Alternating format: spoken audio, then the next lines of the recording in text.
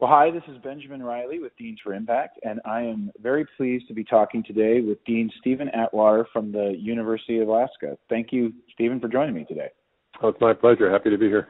So I think the last time we talked directly was back in April when the pandemic was first unfolding. I'm curious how it's playing out right now in Alaska and what challenges, if any, it's posing for you in the world of teacher education. Yeah, unfortunately, it's playing out in the wrong direction. At the end of May, everything got relaxed, and predictably, the cases started to go up. I'm wondering if this past year, as a fellow in our Impact Academy, I wonder if anything that's happened through that has helped you to adapt to some of these challenges? Yeah, it actually was really beneficial for me. It helped me and it helped our faculty with our work to take on the challenges of the pandemic. You know, we make the distinction during the Deans for Impact Academy of adaptive work and technical work.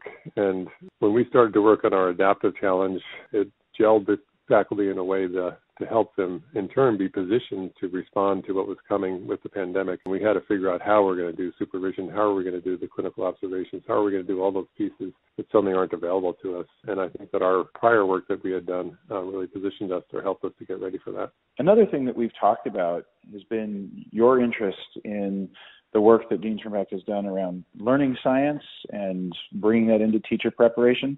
Tell me a little bit about what potential you see with that.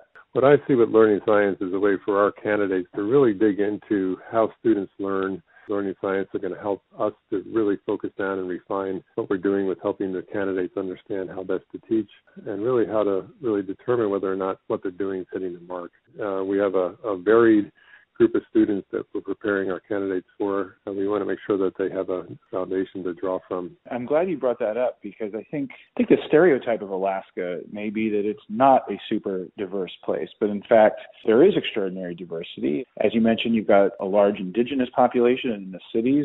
So I'm curious how you're thinking about that and whether that's affecting your programs right now. Oh, absolutely. We're really adamant that we ensure that all of our candidates fully understand the Alaska way of knowing, as well as the historical context of Alaska Natives in the Western schooling. There's a lot of assumptions that Alaska Native kids do poorly, and therefore they're just not maybe as up to speed as they need to be, and et cetera. But it's a very complicated situation, so we spend a lot of time on that. Well, I've been closing all of these conversations with a wild card, and it certainly seems to those of us in the lower 48 that everyone in Alaska has a reality TV show or has been on one. And I'm curious if what folks in Alaska think about the fact that there's so many reality TV shows about Alaska and Alaskans. Yeah, most of them they laugh at, and the great example that I have is one in which they make a great deal about the need to get the meat for the winter.